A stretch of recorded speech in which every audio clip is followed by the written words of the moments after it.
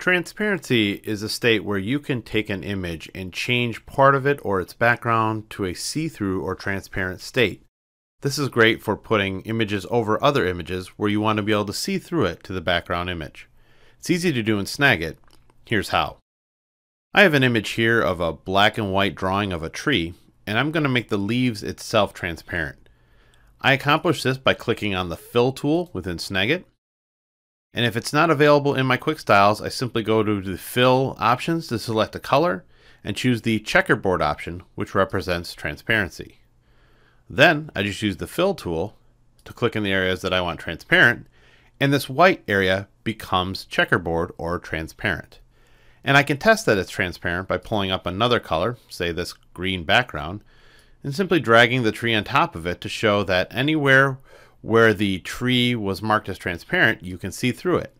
So as I move this around on the green background, you can see it's transparent, but if I move off of it, you can still see that I can see directly through that tree.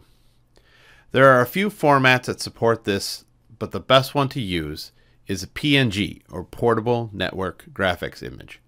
That's done by simply going to File, Save As, and making sure the save type is PNG.